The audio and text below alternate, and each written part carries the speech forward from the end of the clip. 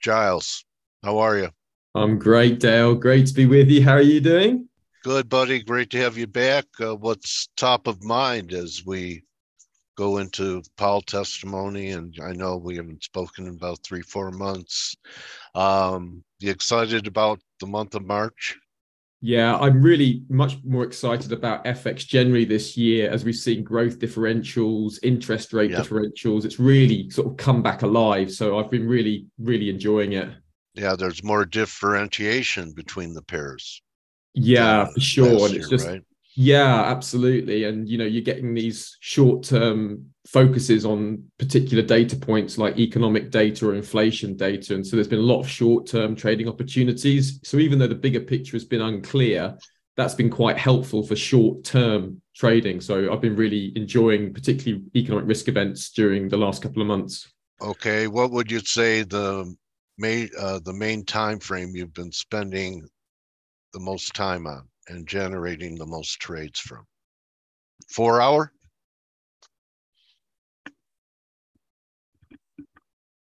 Hello?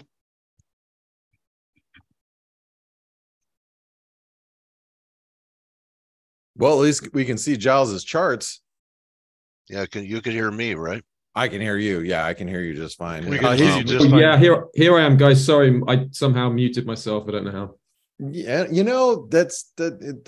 that happens, and we're gonna forgive you this time. Good to see you, all right, buddy. All right. So I was asking you. You were saying that nothing real macro. It's a little bit more muddled, but lots of trading opportunities. What time frame are you spending most of your time on and generating trades from? The 4 hour? Yeah, well, there's two sort of time frames, sort of the weekly and the monthly, and then the 15-minute chart. I found myself in those two extremes, either much bigger picture or very short-term trading opportunities, just sort of scalping between pivot points, really, on surprise data points like a surprise inflation print or surprise employment print, something like that.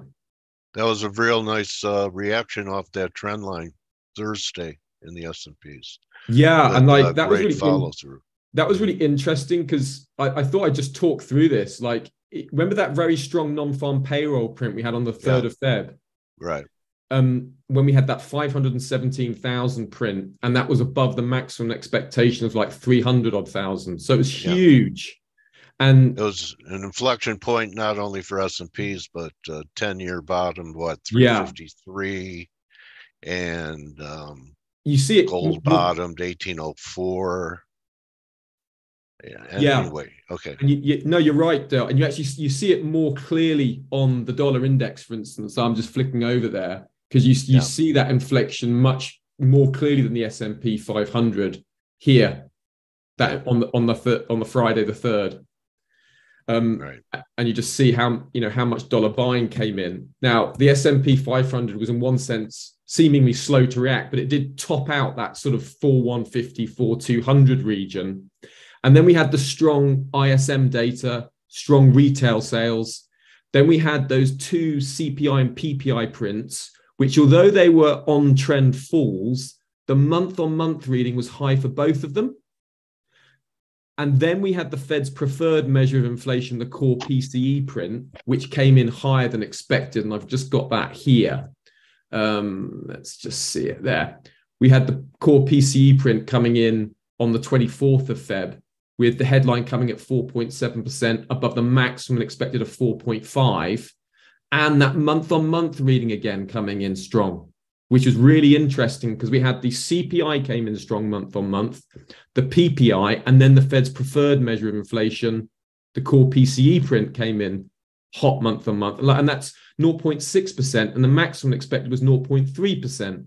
So all of that led to a repricing from the Federal Reserve, and now we've got a peak rate that's projected to be about 5.5% for July and the autumn of this year. And that's why everyone's expecting a more hawkish Powell. But the question that I'm asking to myself is, will he be hawkish enough? Because everyone's expecting a hawkish Powell, and I think he will have to be hawkish. But unless he's going to put a terminal rate expectation above 6%, I think the risk is he'll sort of disappoint markets. So when we had this turn of the month, you get this seasonal effect, Dale, of stocks tend to gain the major indexes from the end of the month, around the 26th to the 27th, to about the 3rd or the 4th. So I wasn't surprised to see this pick up, and I actually tweeted about it at the time, off that 200 moving average, that very large trend line. We'd seen a lot of stretched positioning, and now we've moved back up to today's prices, and then we're just hanging around waiting for Powell. So one thing that I thought might be helpful for your listeners is to explain why the Fed are so focused on inflation. And basically, there's this Phillips curve that the Fed are being informed by. And they have this belief that when unemployment is low and employment is high, that means workers can ask for higher wages, which leads to higher inflation. So in the Fed's mind, strong employment equals high inflation. And the vice versa is true as well. So which is very far away from being true, by the way. Yeah. I mean. So what I'm looking for Powell is maybe he'll start casting doubt on this Phillips curve idea. So maybe he'll start saying, well, maybe we can have a scenario where we have, low unemployment and it doesn't become inflationary. So I think one tail risk to look out for is if he starts distancing himself from this view and thinks, well, maybe we can have our cake and eat it, and maybe the Phillips curve is not applying in the way that we're expecting. Now, historically, this Phillips curve sort of oscillates quite a lot from this perfect kind of, model. But this is what's driving them, which is why their favorite measure of labor expenses is employment cost index. They want to see the labor market weakening to give them confidence that they're winning the inflation battle. So labor equals inflation in the Fed's mind. So I'm just wanting to see if we get some kind of distancing from him about that. So that's sort of what I'm looking for, and over today and tomorrow. And one thing that's interesting for your listeners is this: if you look at this semi-annual testimony over the last 15 years, from a seasonal perspective, the seasonal bias is for the S&P 500 to gain into the semi-annual testimony, the colloquial, which it did. Yeah, which it did, right? The Humphrey Hawkins testimony is the sort of the shorthand for it. And then to gain for the couple of days out of it. So that's over the last sort of 29 events in the last 15 years. So what I'm looking for here is, if I get a dovish Powell, I would use that for a short-term opportunity in the S&P 500. But it's an if. And the caveat for this, Dale, is if you look at it over 25 years, you actually see the opposite pattern. Over 50 events, up into the testimony, and then down the days after the testimony. So, if he's very hawkish, but in my mind, very hawkish, he's got to push that terminal rate expectations over 6%, really, for that to be considered hawkish, considering how far we've come since that really strong non-farm payroll print that we got on February the 3rd, which topped out the S&P 500. So that's kind of my grid, really, there, Dale. I'm sorry, I'm conscious I've talked a lot. I'm sorry about that. Well, you learn from listening. So my takeaway from you today, Giles, is you're going to hope that the market waits for you to get in after you decide whether or not he's hawkish or dovish. I'm just kidding you. But really the takeaway, and it's great, is at least we have some guideposts now for what would be considered hawkish. And that would mean if he talked a terminal rate over 6, and we should be on the lookout of him to start distancing himself from the Phillips curve, which would give him more latitude for employment to stay strong without tightening us into oblivion. Yeah, that's it in a nutshell, Dale. Okay. You have any view on gold? We had a nice bounce last week. We've given back about half. What do you think? So with gold, I always look at the interplay between real yields, the dollar, and gold to get my bearing on it. So I haven't looked at gold for a while, but if Powell was dovish, that would be bullish gold. Mm-hmm. So I'm always looking at where the dollar is. So if we see a dovish Powell, I expect the dollar to fall. I'd also expect 10-year yields to fall. So I'd expect real yields to drop. So I'd expect that to be bullish for gold. So the same environment that we bullish for the S&P 500. They weren't really dropping on that first wave up, though, Giles. That first wave up in gold, yields were rising. Yes, but it's the relationship between the two. So what I like, Dale, is when I'm trading, is I like to see the dollar and real yields moving together. Yeah, okay. Whereas if you see them moving, like diverging, like in December, you see how you've got real yields heading that way, you've got the dollar heading that way. I still do trade gold, but the best scenario is when they're both moving together, that's when you get those real high conviction moves that I look for swing trading. All right, so you're strongly neutral gold right now? Yeah, but if I was long S&P 500, I'd also use that as a potential opportunity to get long gold. All one market, isn't it? Okay. And it's all, you get the dollar right, you get everything else right. Yeah, especially with all the focus on inflation right now and the way that the dollar and yields are going to be so sensitive to interest rate expectations. So it's kind of like the same. It's a different expression of the same narrative. Okay. Well, talking to you, Giles, is like cash in the bank. You can break it down, you see, and once you know the expectations, that like I found that's been very good for like short-term trading opportunities. You know, yes, I can't see the bigger picture, but I can see what the market's expecting for the next 3 to 6 hours. And that's where I've been sort of trading recently, and I've been quite enjoying it. Okay. All right. Well, really appreciate your views. A quick, I know the currencies, like you said, they've been pretty choppy. I mean, there've been some, Euro, Aussie, but just the dollar pairs. The tightest range I could remember in cable for many years, basically 400 pip range.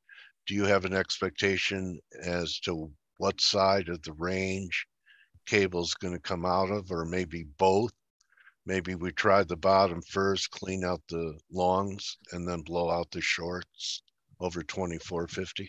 Yeah, that is a very tight range. I hadn't noticed how tight that range had gone. Yeah.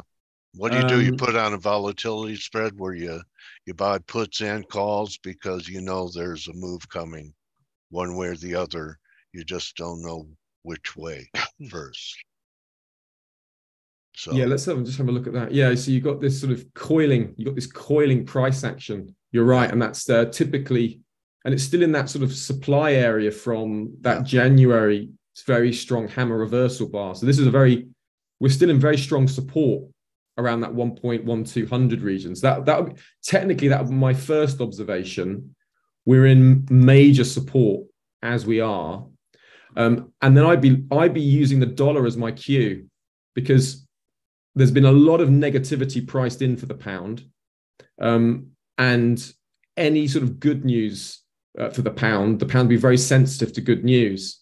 So if I had a strong reason to short the dollar, then I would trade the pound. And I could tell you a little technical tip that works very nicely, is when you have these sort of very coiling price actions like this, what you could do is just draw that trend line across the top. Now, I know technicians would say that's not a trend line because you haven't got 3 touches.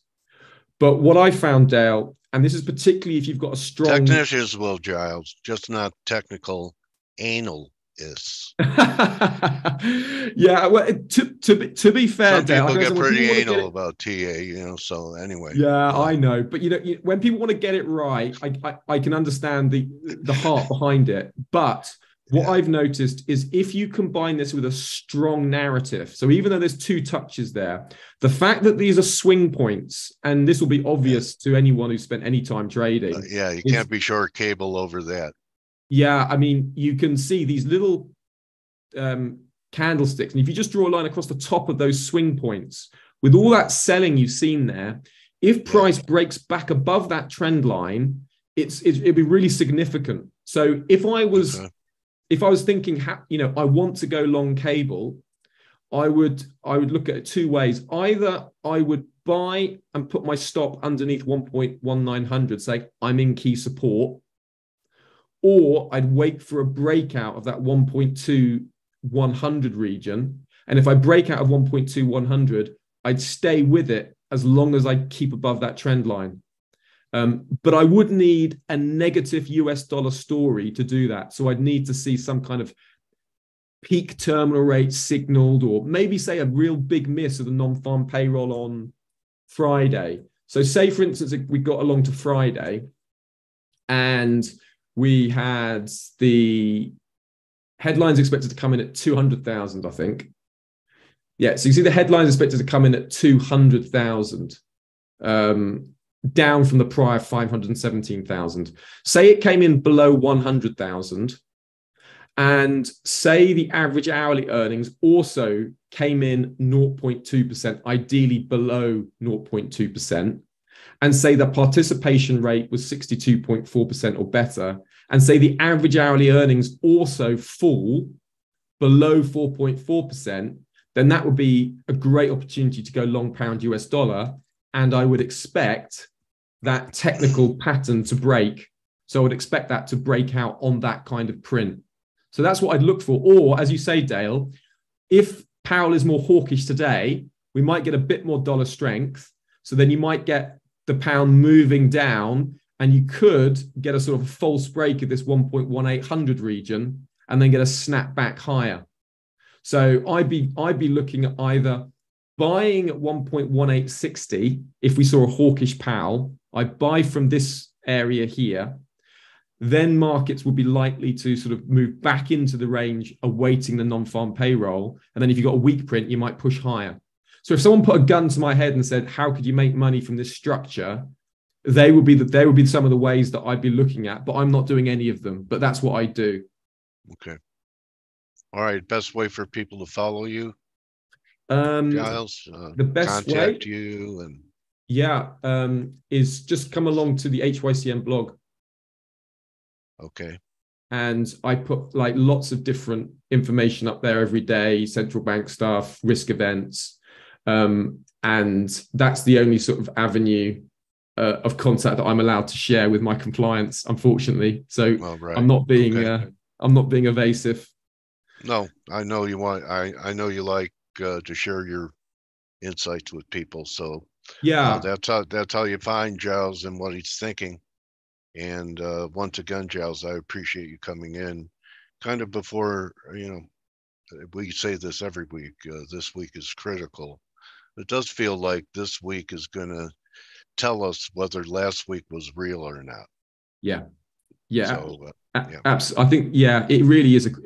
It's such a critical week. But there's one thing that I keep coming back to though, is the Fed's going to still peak at some point.